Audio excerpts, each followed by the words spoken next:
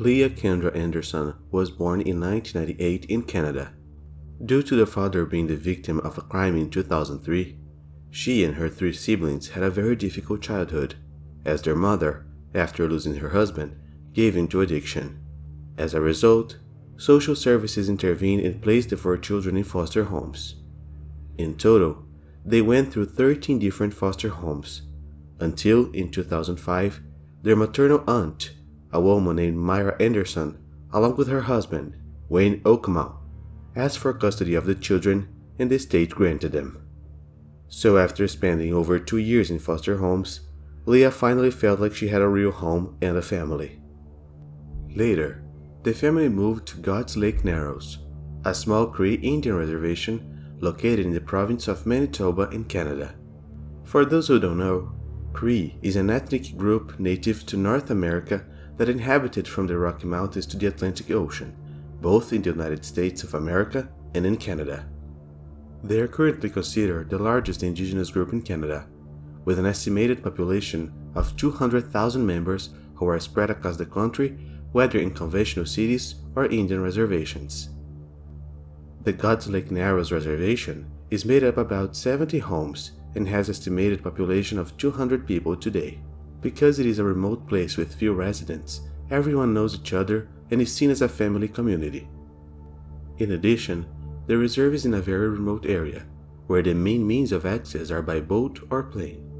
And it was in this community that Leah grew up, being described as a loving, studious girl who always thought about her future. She also had a great appreciation for art, being dancing, singing, music, or painting.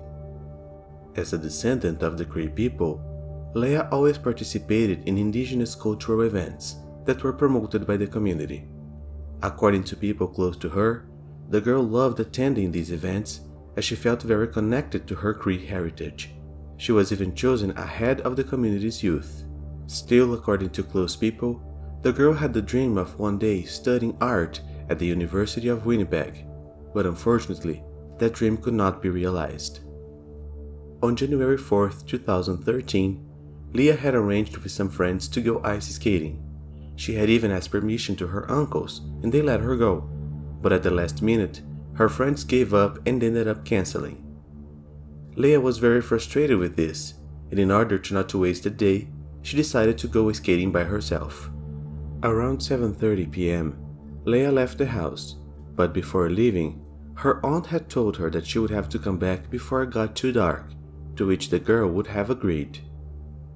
A few minutes later, one of Leah's friends knocked on the door looking for her. The girl's aunt said that she had just left. The friend then tried to reach her but couldn't find her. That night, the hours passed and Leah didn't return home. Immediately, her uncles were not very worried, as they imagined that she had slept at a friend's house.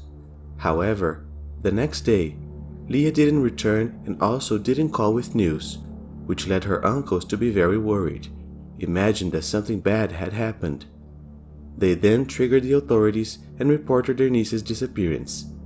Soon, everyone who lived on the reservation got together and started looking for Leah. They searched for hours, but nothing was found, and no one had seen the girl in the last few hours either. On January 6, 2013, at around 10 a.m., more than 24 hours after Leah Anderson disappeared, police received a call about a body that had been found next to a snowmobile trail on part of the reservation. Upon arriving at the scene, the police could see that the body was severely injured, which made them believe that the victim had been attacked by wolves or some other type of wild animal. Due to the body being unrecognizable due to severe injuries, as I have already mentioned, it was not possible to make identification at the scene. That same morning, Leah's family heard over the radio that a body had been found, but it had not yet been identified, and that it would only be possible after laboratory analysis. They were afraid, but they still had hope that the body didn't belong to Leah.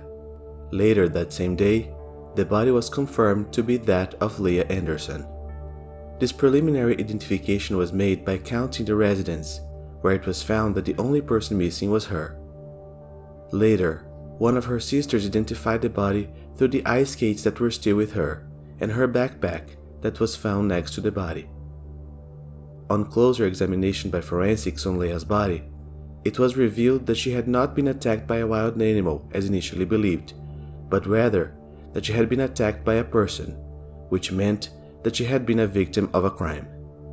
There were defensive wounds on her body, indicating that she had fought off her assailant. DNA evidence was also found as a result of this fight, DNA which was stored by the police. An autopsy report revealed that Leah would have died a few hours after leaving her home, around 10 p.m. Still, according to this report, there were no signs of forced relations. For the authorities, the crime would have occurred in another location, and then the criminal abandoned the body in the place where it was found. With the information that there was a criminal on the indigenous reserve, the police became alert, but initially they believed it was an easy case to solve, since there were few inhabitants on the reserve. In addition, many hours before Leah left the house, all accesses leading to the Indian reservation were closed due to the snow, so no one would have entered or left during the period in which the crime occurred. This meant that the perpetrator was one of the few hundred people on the reservation. The only way anyone could have managed to leave the boundaries of the Indian reservation was by plane, but there was no record of a takeoff that day. Soon, the theory arose that the criminal could be someone from the reservation itself. This theory gained traction after the police discovered that the snow-built trail on which the body was found was used by liquor smugglers who used it to bring booze into the reserve. In the reservation, the sale and consumption of alcoholic beverages is prohibited. But even so, some people from the reservation itself do not respect this rule and smuggle drinks. As the body was found on this trail that was used by these smugglers, the police decided to carry out a toxicological examination on Leah's body to find out if she had consumed any alcoholic beverages, because if she had consumed it, it would probably have some connection with the smuggling. However, after examinations, no alcohol or any other type of narcotics was found in the girl's body. As the investigations progressed, some rumors began to spread to the indigenous community. One of these rumors said that Leah actually went to a party at a friend named Josephine B's house instead of going ice skating like she said to her uncles. The rumors also said that Leah's boyfriend, Max Chubb, had gone looking for her at the Josephine's house, but was not allowed inside as the party was for girls only. Wanted by the police, Josephine said that she really had a party that night, but denied that Leah participated. Another rumor involved a relative of the victim's boyfriend, a boy named Stephen Chubb. In a conversation between Steve and Destiny Anderson, a cousin of Leah, Steve would have said that he had taken someone's life, but refused to say who the person was. He had also sent Leah a Facebook message the morning after she disappeared, asking her not to tell anyone about their brief relationship. The officers took Stephen in for questioning, and questioned him about his relationship with Leah. In his deposition, Stephen admitted to having had a secret relationship with Leah, and that they had broken up a few months ago.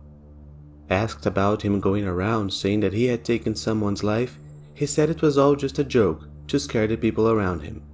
After that, Stephen was subjected to 2 polygraph tests, the famous lie detector, and passed both, being released afterwards. Due to the heavy snowfall on the day of the crime, Leah's family feared that possible evidence had been compromised, as the victim's body, as well as her belongings, were almost covered by snow at the time they were found.